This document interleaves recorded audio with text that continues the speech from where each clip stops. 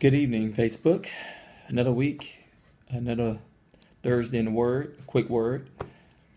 I asked the Lord what He wanted me to talk about today, and He gave me a message.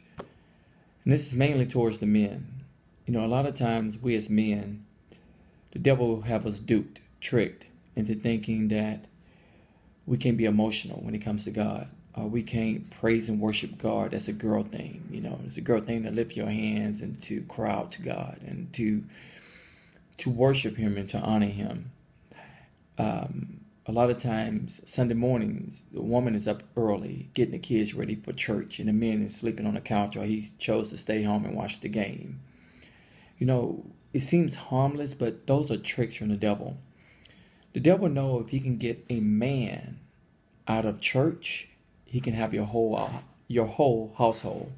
What I mean by that is the man is supposed to be the head of the household. He's supposed to be the priest of the home.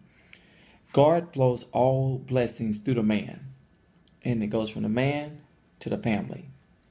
So if he can reverse the roles in the house and make the woman the head of the house and the man on in the background, then the devil can move in and destroy your family because your house is out of order. So, men, I challenge you today is take over your house, take control of your household. Be the man of God that God called in every man to be. You should be the first person up on Sunday mornings getting the family ready for church. You should be the one that says, in my house, we got to praise the Lord.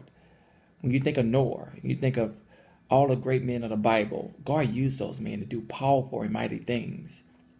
Well, guess what? God haven't changed. We changed. And in order to get your blessings, to get your wife blessings, your kids to be blessed, it starts with you as the man of the house. There's nothing more attractive in a woman's eyes to see their man pulling out the Bible and say, okay, family, it's prayer time. We got to read a couple verses before we go to bed. There's nothing more attractive in a woman's eyes to see a man getting up early, making sure the children have their clothes ready for church, and making sure they get out on time. That way they ain't got to be in an overflow room. They want to be in the sanctuary, not sitting in the overflow. There's nothing more attractive in a woman's eyes to see a man praying. Do you know if a man actually pray on a daily basis for his family, on how far your family will go in life? I'm telling you guys, I had to learn that. I had to learn to be the man of God that God called me to be, and to take control of my life, and to make sure I wake up every morning and praise and worship Him. You literally filter the house when you walk around your home and you praise and worship God. Grab your Bible and start speaking the book of Psalms and praise it. Speak it loud. Literally, it's just like the exterminator walking in and spraying your house down. When you actually praise and worship God and you speak in the book of Psalms, it's like you taking Lysol and spraying through your home. You literally spraying evil spirits out your home to give your home that good, clean vibe. You want to welcome the Holy Spirit in your home by praise and worship, man.